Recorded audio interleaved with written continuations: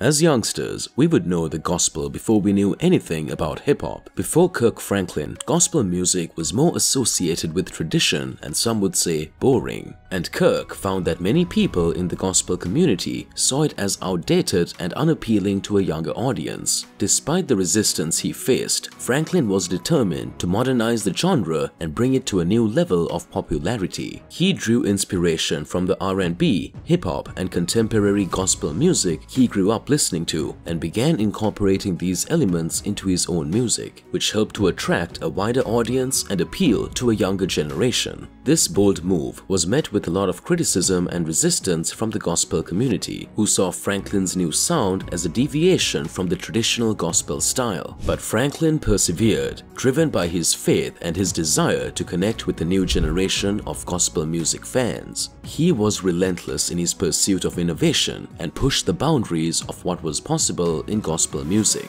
This is a story of Kirk Franklin, a living gospel legend. It's always challenging to become a legend without struggle. The same goes for Kirk Franklin. He has been a hard-working man since childhood. Franklin was raised by his aunt Gertrude in Fort Worth after being abandoned by his mother and never knowing his father. Gertrude was a devout woman who upheld a strict Baptist home. When he was 4, his aunt collected aluminum cans to pay for his piano tuition. At age 7, Franklin's aunt politely declined his first contract offer because he was a natural musician who could play by ear and sight read equally well. At 11, he was in charge of the adult choir at the Dallas area Mount Rose Baptist Church. After a time of adolescent rebellion, during which a close friend of his was unintentionally shot and murdered, Franklin returned to the church and started taking music classes at Oscar Dean Wyatt High School with Jewel Kelly and the Singing Chaparrals. He also founded the gospel group Humble Hearts during this time, and it was thanks to their recording of one of the original songs that Milton Bingham became aware of him. Milton then allowed him to conduct Dallas-Fort Worth Mass Choir at the prestigious Gospel Music Workshop of America convention in 1990. From there, his career as a gospel musician started. Make sure you watch till the end of the video as we have some interesting facts coming up about Kirk Franklin's gospel music. What is his famous gospel music?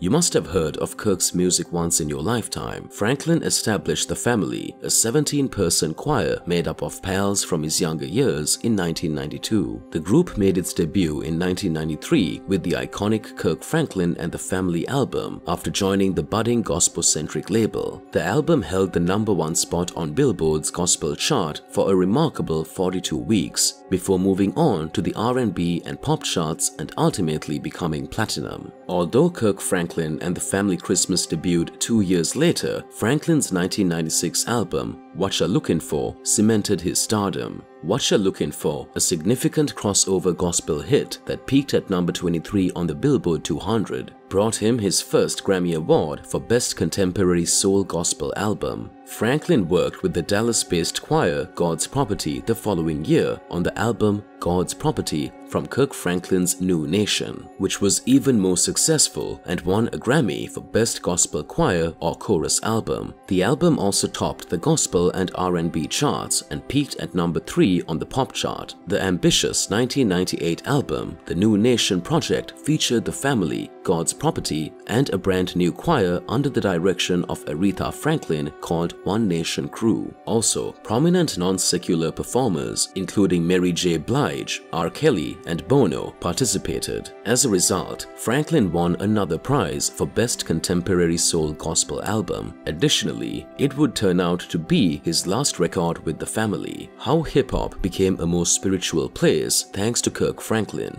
Before Kirk Franklin, hip-hop was considered the devil, but Kirk Franklin made it a spiritual and relaxing place for music lovers. Chance's coloring book and Kanye's The Life of Pablo benefited from this groundbreaking fusion of religious lyrics and secular music. Franklin was in excellent company when it came to creating Christian music with a secular aesthetic. Even though his acceptance of hip-hop was a huge milestone for his time, he stood on the shoulders of legendary gospel figures who had also abandoned tradition. Singer Tremaine Hawkins received criticism for synth-pop songs like Fall Down, Spirit of Love, which sounds like it may have been Whitney Houston's in the 1980s after trading in her robes for a more fashionable appearance. Nevertheless, the song reached the top of the hot dance and disco charts, making it one of the earliest gospel crossover songs in contemporary music. Therefore, it seems that, over time, Franklin and his impact were able to break free from the limitations of the gospel and enter unanticipated spheres of pop culture. After all, the genre has existed and endured for a long time in black culture. Martin said, "In African American culture, we all have roots in the church. Whether it's going to your grandmother's house and she's playing gospel music, or you have to go to church." Snoop Dogg recently shared a video of him singing Franklin's Silver and Gold, so there is a root within each of us. Gospel music is present in everyone's lives, even atheists.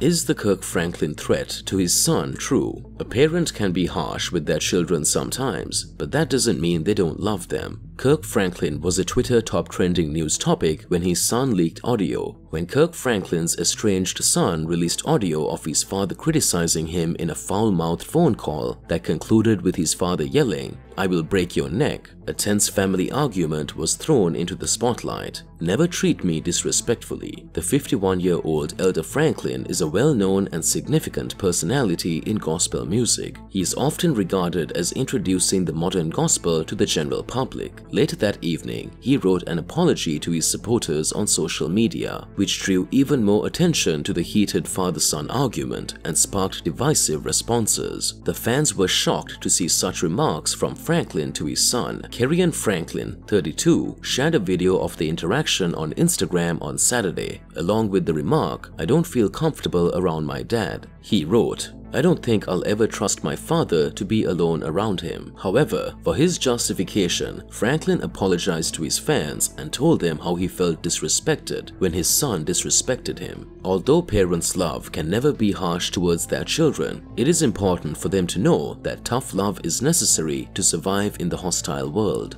Franklin's unique approach to gospel music has not only influenced other gospel artists, but it has also helped to broaden the appeal of gospel music and bring it to a wider audience. He has been able to bridge the gap between traditional gospel and contemporary music by incorporating elements of R&B, hip-hop, and other popular music styles into his songs. This has helped to make gospel music more relatable and accessible to a younger generation. One of the hallmarks of Franklin's music is the way he blends spiritual messages with catchy and upbeat melodies. His songs are not only uplifting and inspirational, but they are also musically engaging and have mass appeal. The combination of powerful messages and entertaining music has helped to make his music a hit with both gospel fans and non-gospel fans alike. In addition to his musical contributions, Franklin is also known for his philanthropic work and his commitment to giving back to the community. He has established several charitable organizations, including the Kirk Franklin Family Life Center, which provides education and resources to help families in need. He also uses his platform to raise awareness about social issues and advocate for change. That's all for today, guys. Consider clicking the like button and subscribing to this channel. Make sure you hit the notification bell so that you never miss out on any news